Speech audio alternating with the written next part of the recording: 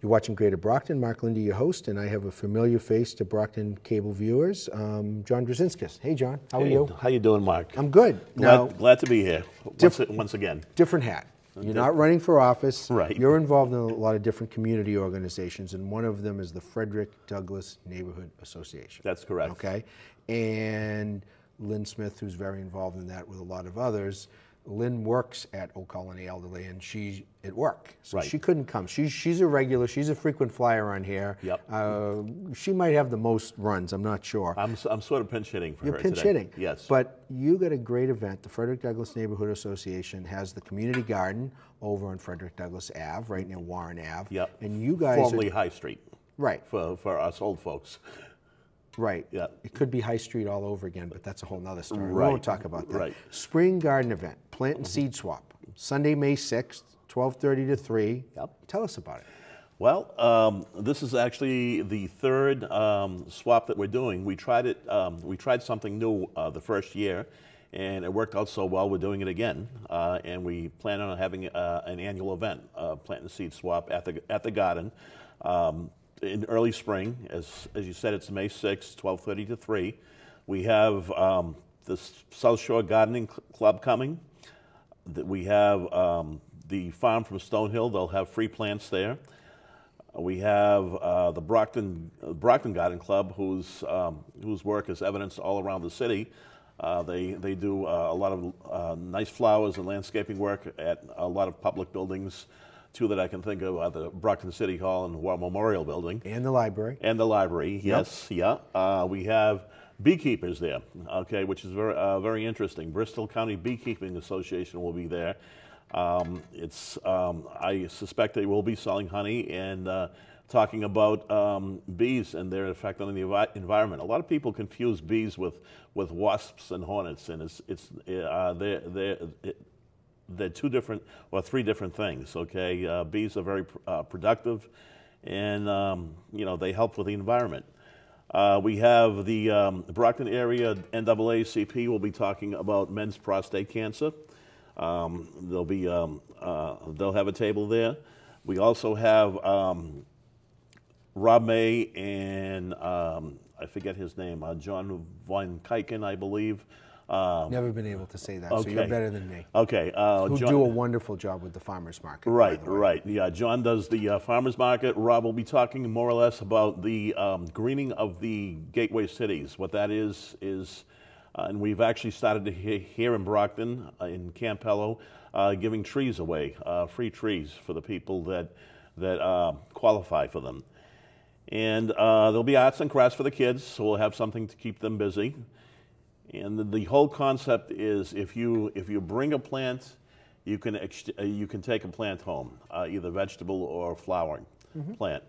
And we also have next to the garden is what's called a little free library, and that's another one of Lynn Smith's ideas.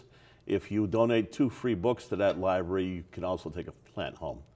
So it's a big event. It was well attended the past 2 years, and whether the weather will cooperate or not, that's it's 10 days from now. It's tough to say, but it's a rain or shine event. It says if there's a soft rain, carry on as we're under a tent. Right. Only way it's getting canceled is if they're high winds. Right, right. If it's high winds, it becomes a safety factor, and you don't want tents and lawn chairs and other things blowing around.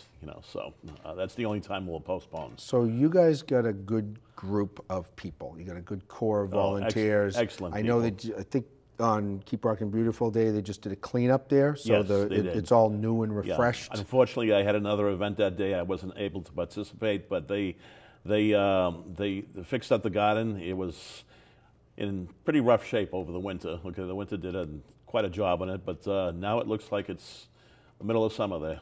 And you can get a history lesson while you're there because all the information about Frederick Douglass and others is right up there. Yes, for the people that don't know, Frederick Douglass was a famous abolitionist that spoke here in Brockton. Brockton was one of his stops.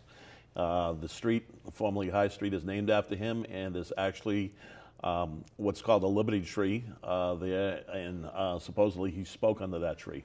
So. And it's kind of coming back. There's sprouting from the It's sprouting, tree had to yes. be cut down, unfortunately. Yeah. But there are clones of it in different places. There's one at the Historical Society. Yes, there and is, if yeah. you look at it, there's signs of life popping out of it. So Yes. all we need going forward is to get that street revitalized and get things back on track. Yep. And, which they're working on. They're working on, slowly yes. but surely. Yes. Yep. You know, it's always my hope that we'll see that whole. I remember when I was a kid, there was Central Music there, and there was all sorts of amazing things. The Art Deco building that was too far gone. Yes. But you know, it's nice to see the garden. It's nice to see the people involved in the garden down the other end of the street, right near the old Brockton High, which is you know still a school to this day, and it's just well taken care of.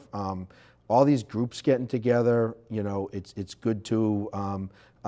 One of them that I noticed, the farm at Stonehill, they're a wonderful. They're the ones that are providing the free plants and seeds. Correct? That's correct. Okay. And this is. I just want to mention this is all quality stuff. This is not the withered dry plants you see at a big box store. Right. This is all quality merchandise, all quality plants, vegetables, and flowers.